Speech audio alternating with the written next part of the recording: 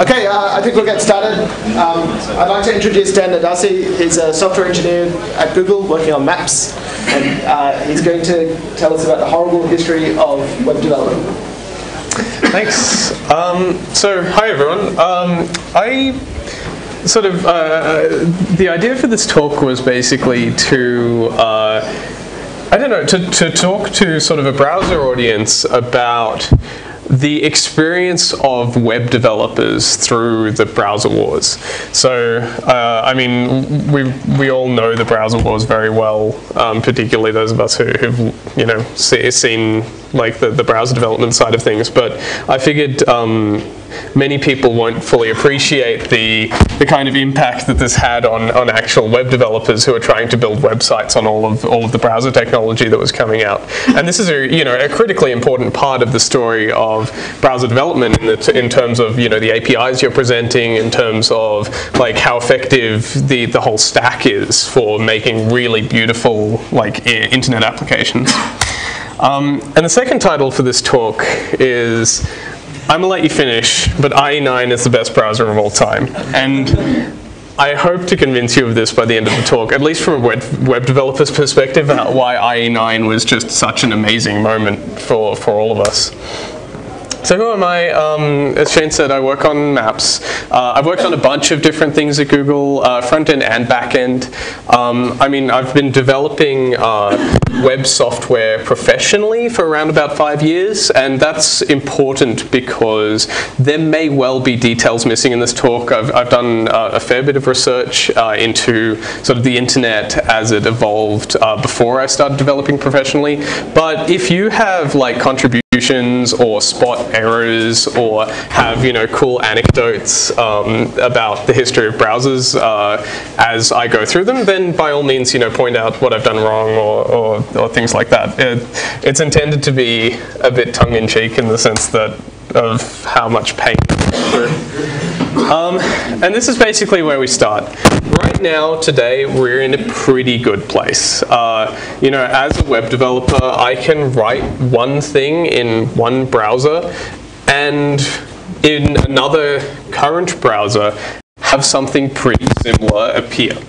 And that in and of itself is huge. We have, a consistent API stack that does pretty much the same thing across, 5 different major browser platforms, each with several different major versions. But I'm going to take things right back to the beginning. So, we start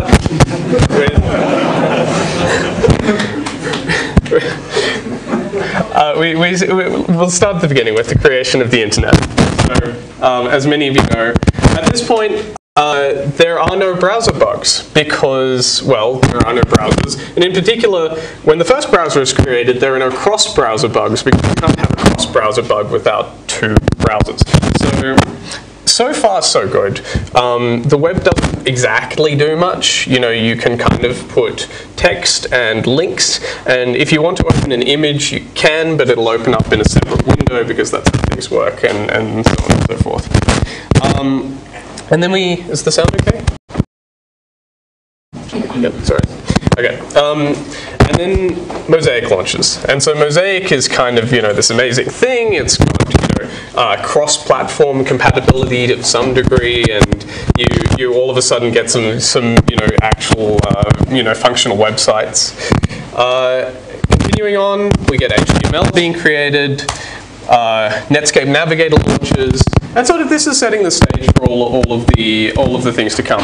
Now, right now in 1994, browsers are still just kind of dumb content monkeys. HTML is little more than just a specification for kind of text and links and a few other things. And in particular, kind of the notion that the web would be a platform for applications and things like that hasn't really evolved. So we still haven't hit any sort of meaningful, big, meaty problems. At least I hope not. I couldn't find any references to cross-browser bugs in 1994. And then we start getting Internet Explorer, and we start heading into the first browser war. So JavaScript erupts around this time, and this is where we really start to see things going horribly wrong. So one of the themes that kind of emerges throughout this talk, and I have to be clear that I've not been like part of the HTML standards or anything like that, but we start to see kind of browsers being developed as kind of one entity, and also standards bodies kind of both trying to keep up with what browsers are doing and kind of lead the way at the same time as development teams on browsers doing things much faster and implementing their own standards conflicting with each other. So this is, you know, this is a huge problem.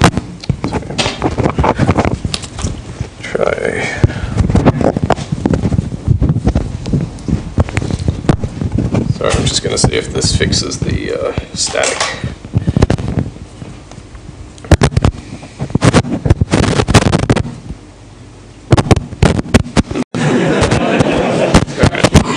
Maybe the other end. Sorry? Maybe the other end. Yeah. Oh, I see. I don't know. It doesn't have a clip, so I'm like, I'll just hold on to it. Okay, so continuing on. So we start to get JavaScript. And one of the interesting things about JavaScript is that this is where it basically forks. Internet Explorer goes off with its version of JavaScript it calls JScript.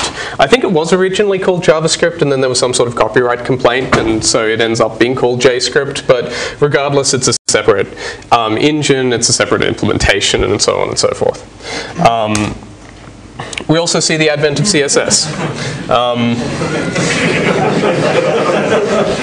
You can actually get t-shirts with this on, it's very cool. So not my joke.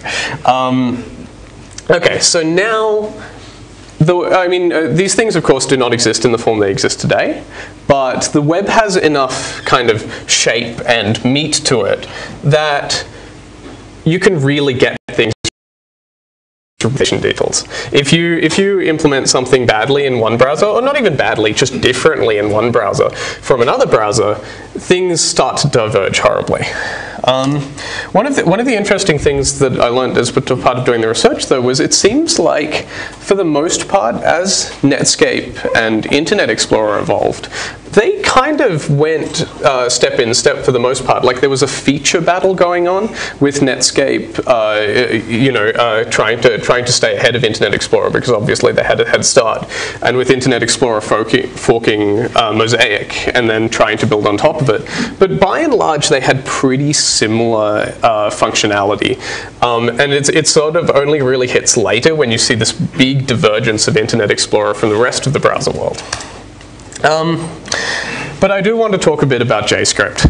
So those of you who've been doing web programming for a while will recognize this one. This is kind of one of the first JavaScript bugs that any web developer runs into. And that is that the array length, if you include a trailing comma on Internet Explorer, is different from the array length of an array on every other browser. Now, there's no particular reason to do that. IE's way is, in short, wrong. And this is one of the few cases where you can actually say wrong in this talk as opposed to just different. And there's some very interesting ones later on.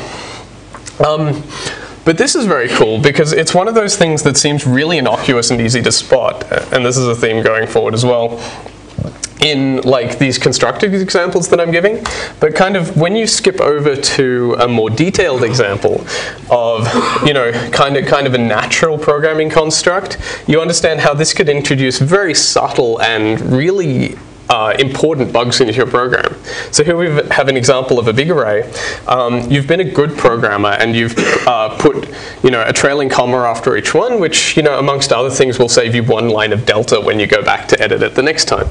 And in Internet Explorer, now you've got this update critical internal state thing being called with because you're looping over big array up to its length, which is one more than it should be in Internet Explorer.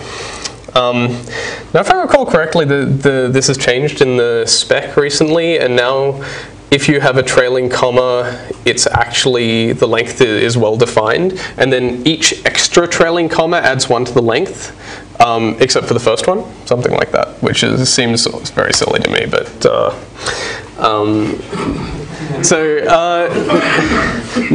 now you start to see where I was going with the why IE9 is the best browser of all time. It appears a few more times during this talk. The other important thing to notice is the big difference between that number in the top left and the number underneath the line. This took 15 years to fix. I think the reason for this one was it was fixed in ECMA script 5, and IE9 was trying to be standards compliant with ECMA script, and so finally they sort of caved in and went, okay, well, we don't really have a choice now because we want to say we're being standards compliant. Because if there's anything Microsoft loves, it's being able to say they're standards compliant. Actually, being standards compliant is, you know, neither here nor there, but they love to be able to say it. So this is going to get a bit sort of deeper into the programming side. So here's an example of what in JavaScript we call function expressions. So function expressions are kind of these hairy little devils, which aren't really easy to understand even if you go exactly by the spec, and they're kind of nasty, but they're very useful, so they hang around. So in JavaScript, there's a difference between a function expression and a function declaration. Sort of you can basically assign a function to a variable. That would be an example of a function expression, which is in line 1. Or you can declare a function. And in practice, there's very little difference between these two almost always. So, you know, I could call function f2 as a function the same way I would call var f1 as a function. You know, very little difference. Function f3 is an interesting one. So this obviously looks very silly. In the spec, what's meant to happen here is you just get var f3 and you're able to call f3. The reason why it has this extra name g is in case you want to do cool things like recursion. So within the scope of the function, you can refer to g itself. So you can say function g, call a function g, pass in a number n, and within there, call g of n minus 1. So, you know, if you wanted to do something recursive. So that's the point of a named expression. You're assigning it to a variable, it's still an expression. So the general rule of thumb is anywhere where you'd have a function in context as a sort of an assignment, that would be an expression, and anywhere that you see just a function declaration, that's a declaration. So we'll walk through a couple of examples. So here in the F5, we have an example of a function.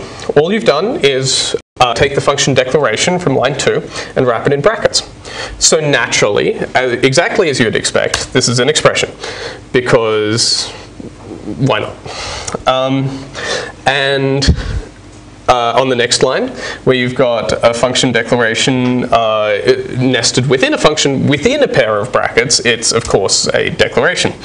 Now, why exactly these would be the case is an obscure part of the ECMA script rules, and that's basically the only difference between the declaration and an expression. It's a pain. So, yep. Is that because declarations get hoisted? I mean, the explanation is the question is that because declarations get hoisted?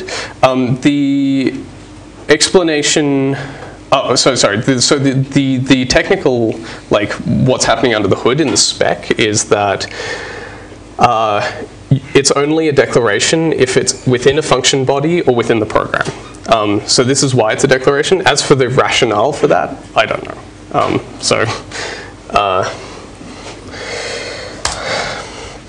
Okay, so here's an example of where it actually makes a difference, whether your functions are expressions or declarations. Function A is a declaration.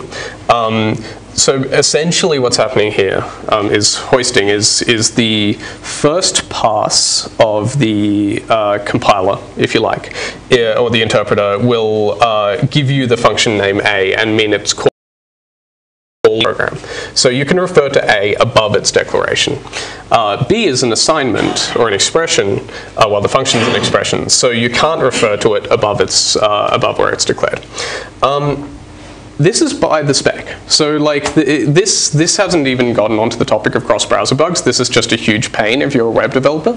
And the common example is you've written a big script, you say put your private functions down the bottom because you're trying to keep your layout consistent, and maybe put your sort of visibility, your things which are all private visible together, or effectively private visible, I should say.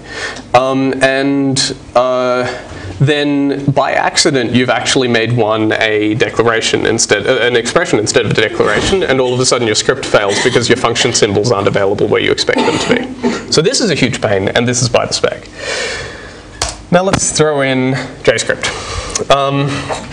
So here's an example of the case from a few slides ago. So this is var f3 equals function g.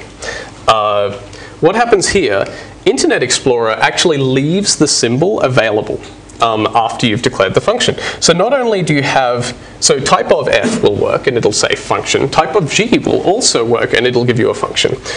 Okay, this isn't so bad, it's just an extra symbol that you have lying around that you might accidentally call. Maybe not so painful. Of course, Internet Explorer also treats it as a function declaration, so it still works even if you call it above where it's declared. So even though it's an assignment, so type of f here would not work because f is an assignment. Type of g works just fine. All right, still not so bad. Okay, it's probably not that much worse than the spec. This is where things start to get really hairy. There are actually two function objects here, which is probably not entirely surprising at this point. Now, those of you who have been programming for a while will probably smell something is up here. If you have a single function assignment that's accidentally creating two objects, this probably smells like a memory leak to some of you. So, sure enough, is a memory leak. So if you, in versions of Internet Explorer up to IE9, if you try and perform this assignment, what happens is the function g, both functions g, so one of them is trapped within the closure that's defined by f. So all of a sudden, oh, I think I've put in an extra pair of curly brackets there. No, okay, it's good. So your function g has been declared, it remains in the closure of f, and you've all of a sudden got this extra function flying around that can never be cleaned up until it's, I think it's even if f is deallocated, but we might be lucky and that might be fine. No, I think if f is cleaned up, your g is fine. Okay, eventually fixed in IE9. So, sure enough, I say fixed because, as I've already explained, the spec is stupid. And which brings me to an important point from the perspective of a web developer. You do want to put a lot of considerate thought into the spec. In this case, the spec is like, it's no worse than your normal programming language bugs. I mean, if you look at Java, it's got crazy stuff like this. If you look at Python, it's got crazy stuff like this. But, you know, it's still not something you want to put up day to day as a web developer. There's also all of these things that are really hard to keep track of across browser. So there's some basic functions. In this case, I've used the example of array.indexOf, where the browsers decide that, okay, well, we'll provide this really handy piece of functionality and extend what's officially defined in the spec. And some, you know, obstinate browsers, i.e., will not implement the same functionality. So you end up in this place where, okay, I've got this array.indexOf function. It almost always works, except in the case that it doesn't. And to me, like now, I know the traps in the ones I'm used to. If I come across a new function and I think, oh, this is brilliant, the first thing I do is I look up the browser compatibility tables because I can't actually trust that everything is implemented the same way everywhere, even for what I expect to be a core part of the library, like array.indexOf. Naturally, array.indexOf was added to ECMA script 5, and hence it's in IE9. So, 1997, we get HTML4. I think I might have to start hurrying up. Internet Explorer 4 comes along, and we get the box model. God, I love the box model. Who here knows about the IE box model?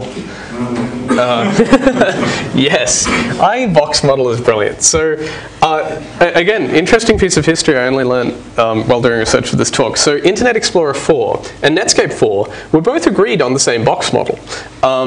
They said, okay, well, how do you measure a box? You include the border and the padding and the content, because that's how you would measure a box. And this is how graphical designers work too. So very sensible, they agree. W3C goes, no, you measure a box by its content.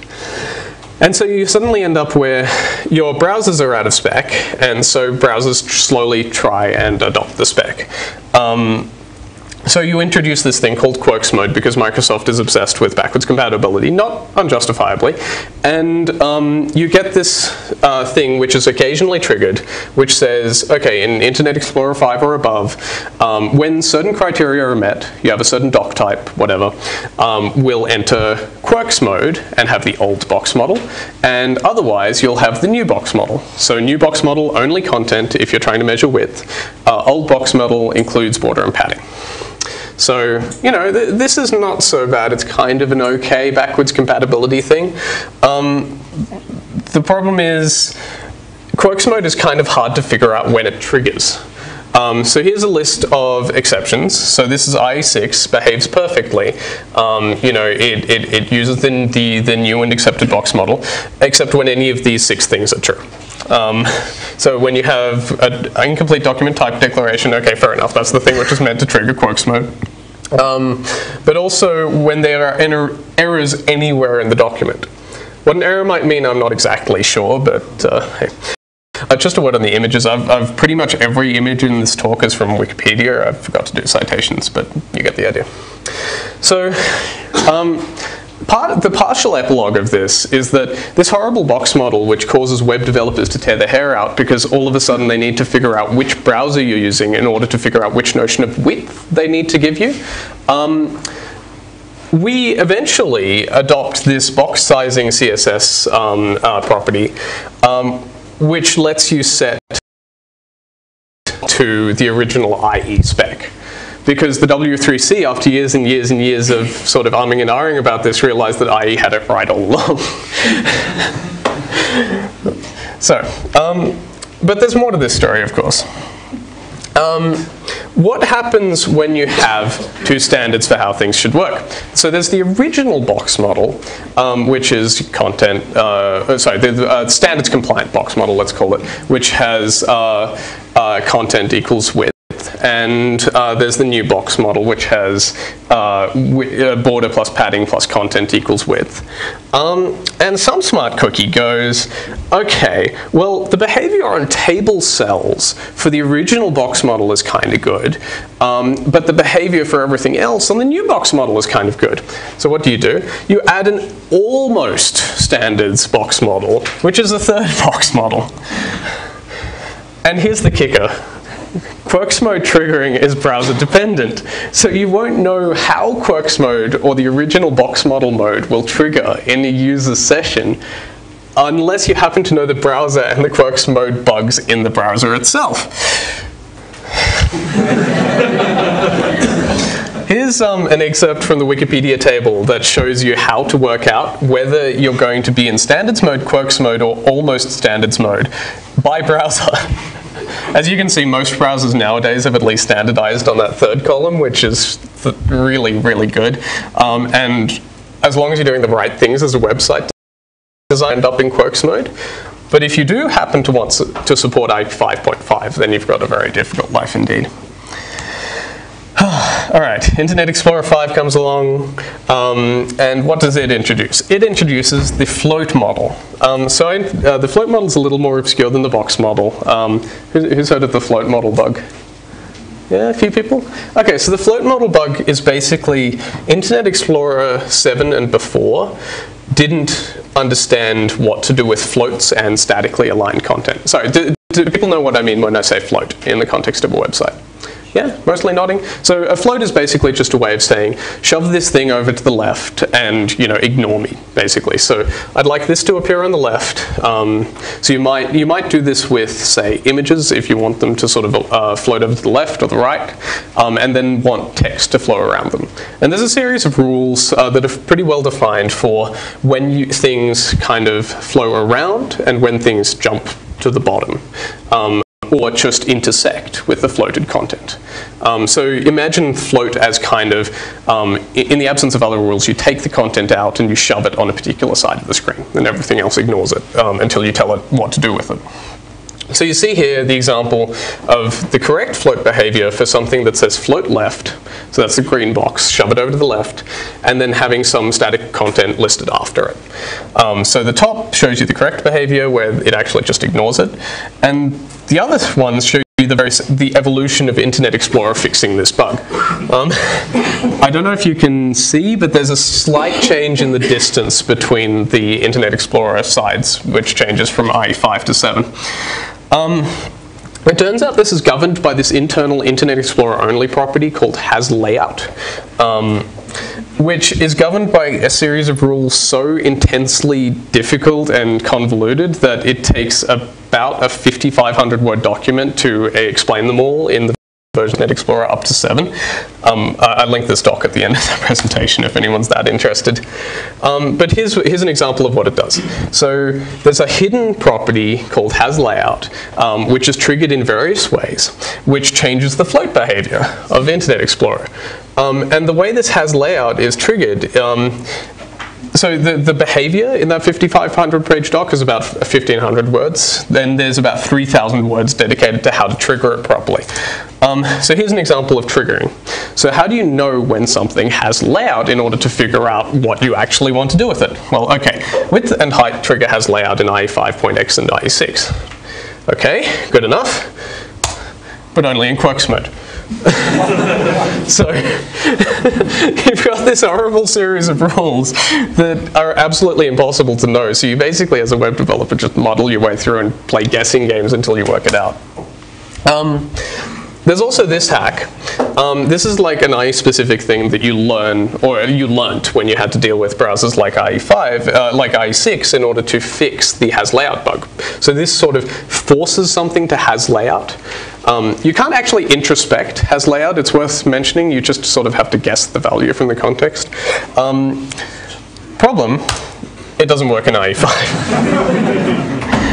So yeah, so you end up with these kind of, you end up, people have probably seen similar things. You end up with this kind of shim you import at the start of your code, which kind of fixes all of the layout. So at the very minimum, it's predictable for the rest of your web app, even if it's not nice. All right, Internet Explorer 6. How am I going for time? All right. So here's where we start to get into memory leak territory. I'm sure there were memory leaks before Internet Explorer 6, but they were really hard to find documentation on, so I figured I'd start with this stuff. Did I skip a few years there? Yeah, got the year wrong. It should be 2001. So JavaScript, our good old friend, comes back. So it turns out that because of the differences between JavaScript and other browsers, Internet Explorer has two garbage collectors, one which runs over the pure JS. This differs from the majority of browsers at the time, I'm not sure of the latest, which have just a single garbage collector run that runs over both the JS and the DOM. The thing that this introduces is a series of horrible memory leaks, because if you have references between the DOM and the JS, they can't be easily garbage collected. As soon as you have a loop, the DOM garbage collector goes, aha, this is referenced, and so I can't clean it up. It's just a normal mark sweep garbage collector. And the JS garbage collector goes, aha, I can't clean this up because there's a reference to it. And so you end up in this place where you're just completely stuck, because neither of the mark sweep passes can completely run over the whole tree. So, this is an example of a basic memory leak. We've defined a function leak. We've got a JavaScript variable sitting in memory. that references a DOM node. And the DOM node, in turn, defines a property that references the JavaScript variable. To anyone who's been web programming for long enough, the second step of that, where you have attaching something onto a DOM node to reference JavaScript, kind of sets off alarms in your head because you know it's going to a memory leak. So, this is a graphical representation of what's just happened. That seems easy enough to avoid. The more insidious form of this is closures. So all of a sudden, so this might be a little hard to read. So what we've got is we've got a function leak. We grab a DOM node and we chuck it in the JavaScript variable. And then we say, okay, DOM node.onClick equals function. So var foo is just fine because it gets cleaned up. So that's a JavaScript variable that can be cleaned up whenever we need it to be. The problem is, because of the nature of JavaScript closures, the function has an internal reference to foo. And as a result, it's got a reference to the DOM node. So all of a sudden, you've got, by virtue of the function closure, a DOM node which is stuck inside the JS, which is in turn referencing JS. So all of a sudden you've got a loop. Oh, I didn't provide an example of that.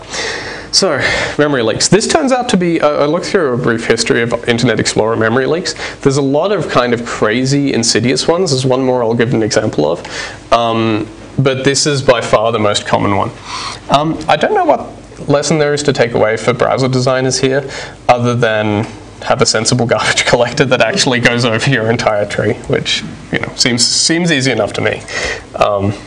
Alright, so we completed the first browser war. Netscape has kind of been trounced by IE, which was released free, and then it reached feature parity, and IE was now dominating, and then there's pretty much nothing but IE for a while. So 2003 Safari launches. Our good old-fashioned function expressions come back, and there's this nice little snippet of 20-odd characters of JavaScript which reliably crashes Safari 2. No one really sheds too much of a tear because Safari 2 at the time was even less popular than Safari 5 is now. So, So Firefox launches, okay, now we're getting somewhere. We've got some serious competition coming along. And Google Maps launches, and the reason I specifically mentioned Google Maps, not intending to be self-serving, is because it's widely regarded as like the first Ajax app.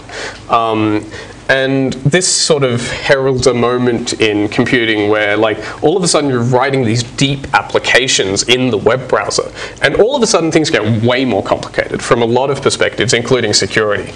And I'll go on to talk about security in a second. Internet Explorer 7 comes out.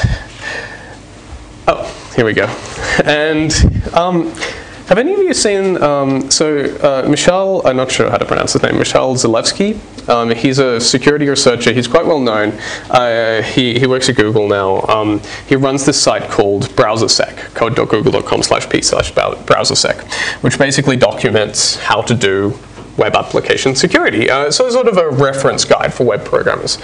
Have you guys seen it? No? Awesome reference, just tremendous. So there's a series of wiki pages, and on them there's a list of cross-browser security flaws. Here's an example. This is a table of all of the cross-browser differences in security in terms of iframes of just basic HTML content. Everything that's red is not good. It only goes up to IE8, unfortunately. It only goes up to F3. Chrome is mostly up to date, I think. But it gives you an idea of, if you're a web application developer, say I work for Google, say I'm working on something with private sensitive information, which could be Gmail, it could be calendar, it could be anything. I want to protect the user's data. Makes sense? In order to make sure that the content can't be iframed in order to make sure there's no XSS vulnerabilities, I have to reference this table and go, is the security method I'm adopting sensible? And web application developers have got a series of tools in order to make this better, in the sense that there's kind of a lookup table. If you want to protect against XSRF vulnerabilities, there's one correct way of doing it, and you know not to use any of the other ways because they land you in hot water. But the reason they land obscure and trapped in one of these tables. So there's no easy way to see when you're doing security stuff why something won't work ahead of time. Here's another example. So this is with regards to XHR connections. What part of the cookies of the user session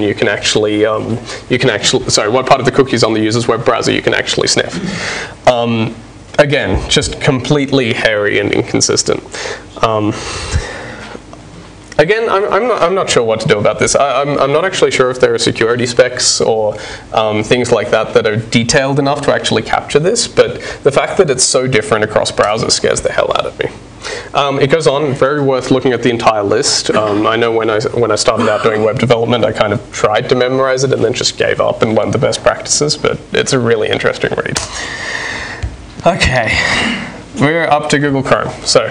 So at this point, we've kind of got 4 major browsers. Google Chrome takes off pretty damn fast, as I'm sure most of you know. So there's Chrome, Firefox, which is sort of rapidly gaining ground on Internet Explorer, and Internet Explorer is kind of, slowly dipping as people realize that, hang on, well, they really haven't done much in the last few years, and kind of, why don't they have tabbed browsing and all of this stuff? And Internet Explorer 8 comes along. Great. And we're back to memory leaks. Okay, so Internet Explorer 8 is great. Microsoft fixed that bug I talked about earlier with the loop references pretty quickly. So they did something or other in order to make sure that it didn't happen. But naturally, there are other memory leaks. Again, IE specific. I did actually find one page. It looked a bit like Microsoft propaganda that was talking about the memory leaks that were in WebKit browsers that weren't in IE. But I actually couldn't tell what the bug was because the page read so much like Microsoft propaganda, like, aha, look, we found a vulnerability in these other browsers, isn't that fantastic? And I'm like, okay, well, there was probably something there, but I couldn't get through it. So in IE8, there's a few of these, there's a few elements where, it's worth noting here that the thing I said right at the beginning, there's a few different kinds of memory leaks in browsers, and it's important to distinguish between them. So one kind is the kind where you've just permanently eaten up memory. Like, you close the web page or the tab and the memory is still gone. That's awful. The more insidious kind of memory leak is, the one that kind of builds up over a long-lived user session. It's not sort of, it's not a be-all and end-all leak in the sense that you might close the page and it might go, or you might navigate to another page. But say you're using something which you remain logged into for a long time, like your email or Facebook, and, well, this room is probably less Facebook users than normal, I guess, but it's, if it's that sort of thing, then, your memory over a long time could build up till your computer slows to a crawl. And that's kind of the insidious form of memory leak that I'm talking about now. So in IE8 and IE9 and IE10, if you create any of these elements and then remove any of these elements, the memory hangs around and they don't get deallocated. So if you happen to be doing something that, I don't know, a photo album viewer that needs to create and then deallocate a lot of images, then you don't actually get the memory back in Internet Explorer. I actually think the Maps API might have run into this bug with map tile loading, I'm not sure.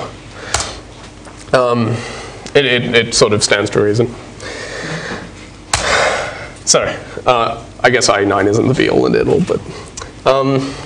all right, this is one of my absolute favorites. Internet Explorer, I know it sounds like I'm ragging on Internet Explorer here.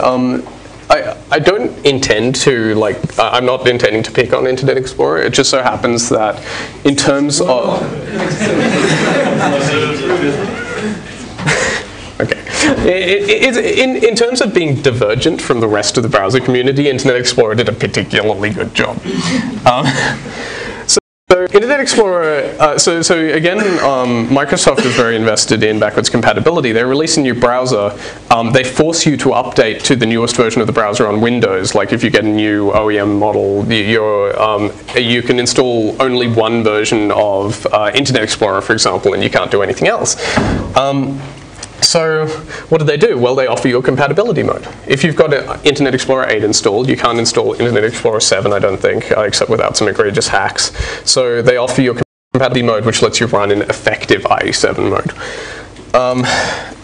The problem is it doesn't work as expected.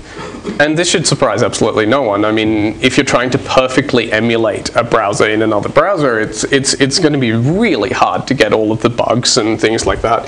I mean, just given the sheer number that I've already told you about tonight, it's not easy to reverse engineer a browser and make it work in another browser, even if they've got the same core logic, JavaScript emulator, and so on. So here's an example of a bunch of CSS properties that differ between IE8 and IE7 compatibility mode. And the upshot of all of this is with each IE release, we don't get one browser, we get at least two browsers.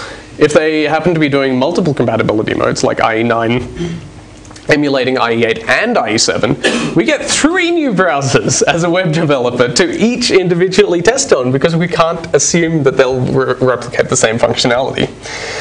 Which, I don't know, makes me cry. Of course, it continues into IE9 and IE10. They have gotten better, but here's an example of something IE9's IE8 compatibility mode that doesn't work in IE8. You might have also seen stuff like HTML5 shim, which is worth mentioning just because it's the kind of thing that shouldn't be necessary, ideally, but it is necessary. So the HTML5 shim is this layer that we put on top of this CSS file that we load in at the top of web apps in order to make older browsers not balk at the new HTML features in newer browsers. So basically it tells IE7, when you see an article, it's okay, don't panic, it's just a div. So obviously they're not going to be able to support video in IE7 with a simple thing like this, but you know, it at least gives you the flexibility as a web developer to kind of write what you want and give you the advanced semantics of the new tags in HTML5 without having to worry about browser backwards compatibility.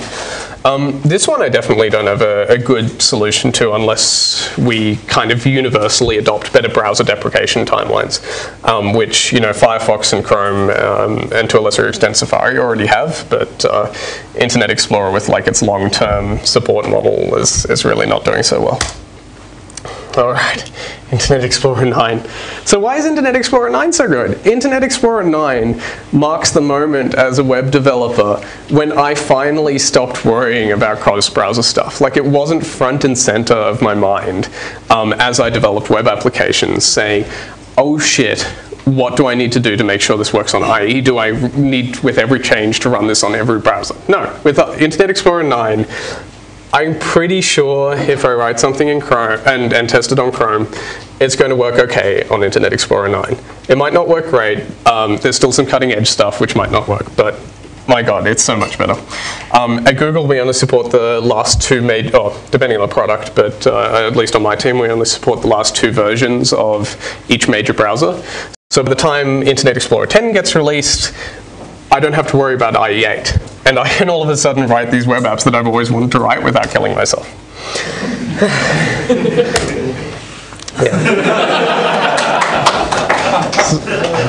So this is the point. Like, as a web developer, you're still stuck with IE6. It still exists.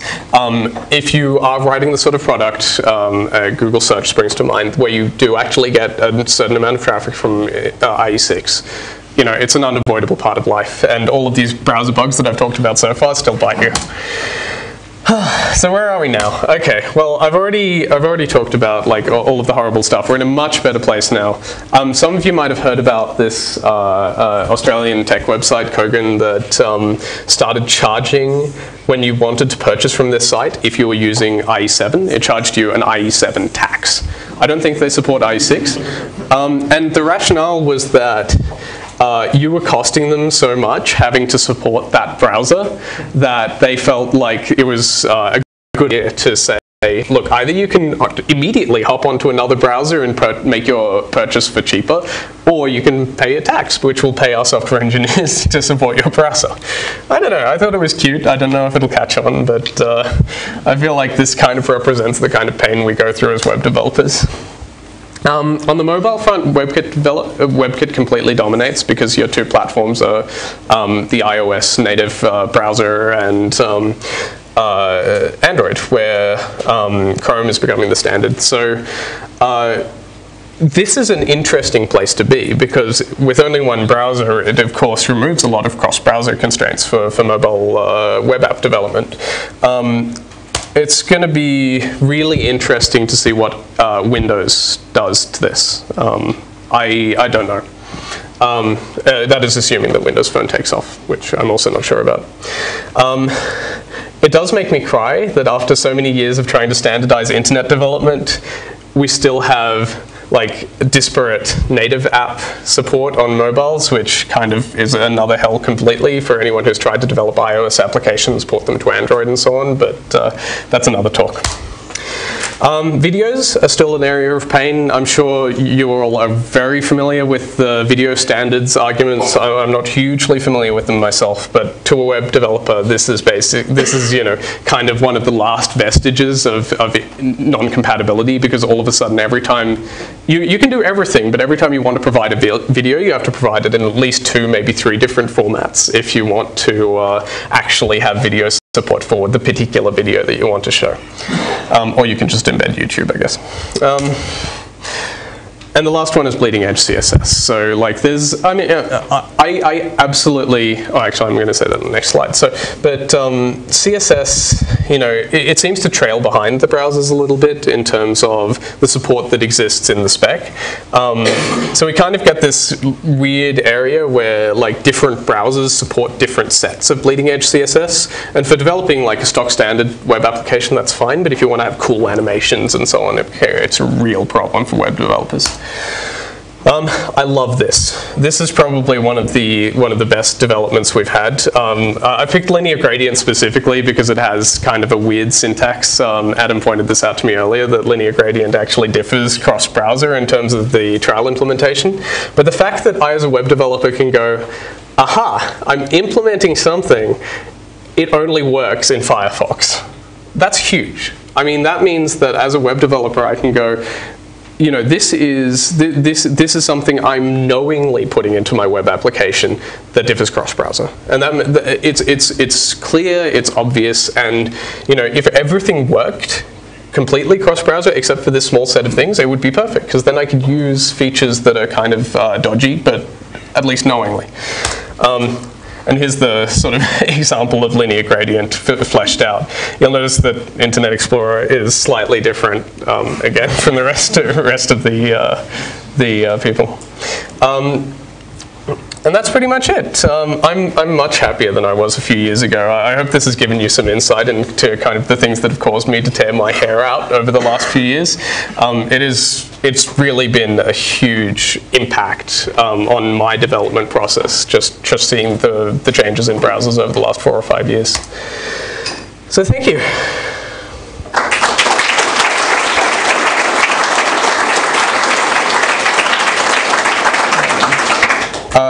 So got a bit of time for questions. I'll also leave the resources up. These were kind of the most helpful websites in terms of figuring out this whole story. I'll share the slides as well. Hey, more of a comment maybe. There's this great other browser on Android called Firefox for Android, which I'm not. I mean, it's certainly not as popular as like the built-in browser and Chrome as well, but it's got some millions of people using it now, and it's slowly growing. Yeah. So I guess we didn't talk to, in the panel session earlier today, we didn't quite get to the topic about talking about the WebKit monoculture and whether that's a good thing or a bad thing, but I think it's something definitely to be aware of, that not 100% of people are going to be using like WebKit browsers on Android. Yeah, and that's a really important comment, because I mean, web developers are pragmatic. You know, if there's a browser with I don't know, 5% market share, it's kind of in that grey zone where web developers are going to go, oh, shoot, do we actually support this? Firefox historically has been great at standards compliance. So I mean, to a certain degree, it's been much less painful than your Internet Explorers, which is why me personally, I'm much more worried about Windows than Firefox. So if you have a monoculture on mobile devices, each implementation is still too different at the moment. So you cannot really rely on one WebKit browser and say it works in all WebKit browsers. Yeah.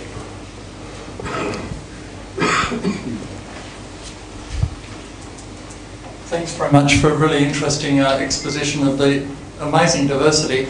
About the diversity of approaches, why do you think there's such diversity persisting in all of this?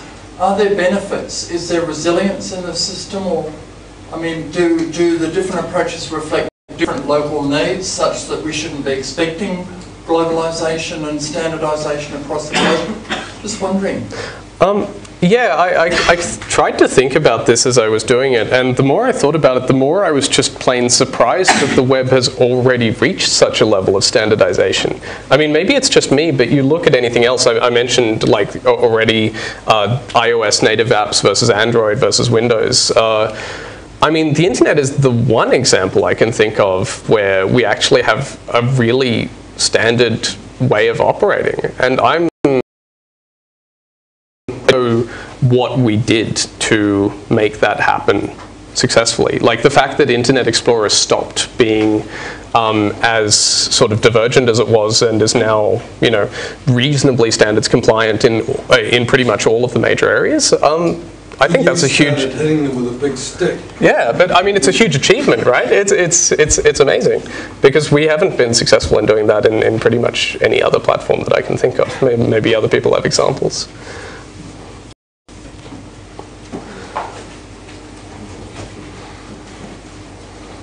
Yeah, just to first comment about the WebKit monoculture. Yeah, I'd agree that I don't think there is really any, because there's seems to be such a huge divergence in which WebKits, up through the fact that current Androids ship with 2 WebKits, depending on whether it's the Chrome browser or if it's one of the apps that happens to embed the web view. But I just wanted to ask you what you thought about the current kind of 4-browser balance, like whether it'll last, because basically when I was looking after a website in the last 5 years, it went from IE dominance with a bit of Firefox to when I stopped checking the web stats, each of the 4 major browsers were pretty, like within plus minus 5% of each other. Do you think that's going to be a stable thing, or it's not going to be possible for developers to keep testing on 4 different major browser versions, so people are going to start diverging again between, like, say, the WebKit camp or...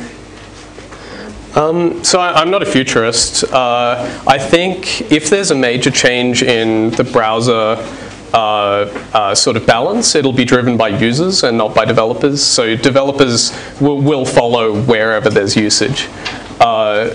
One of the interesting things I observed is that I think Chrome's the dominant browser by most metrics now, but by country there's a lot of variety. Australia is still majority Internet Explorer, and other, Russia I think is still majority Opera. There's this great diversity across countries, which I think for the moment will keep browser developers sort of hot on each other's heels.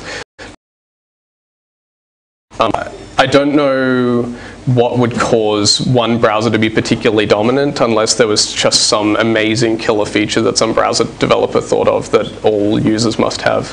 I think at the moment they're all pretty feature complete, and the rationale to drive users from one to the other, I'm not sure if it's there at the moment. I think we're out of time now. Thanks very much.